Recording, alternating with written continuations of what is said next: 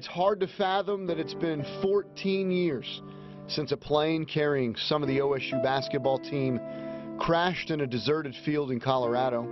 I lost my friend Nate Fleming, and I lost my classmate Daniel Lawson.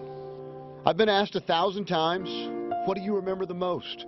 To be honest, I remember the silence, the deafening kind of silence you hear when the band stops, and every single overcapacity and overserved 22-year-old is glued to the TV on the wall, not saying a word, wishing, praying, dying to hear the news anchor on the wall tell them this is all a hoax, the rumors aren't true, and that everyone is safe in Stillwater.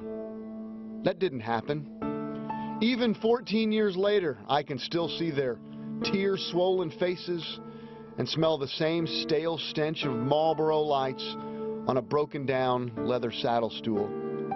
At that time, I had never lost anyone my age, never lost a friend.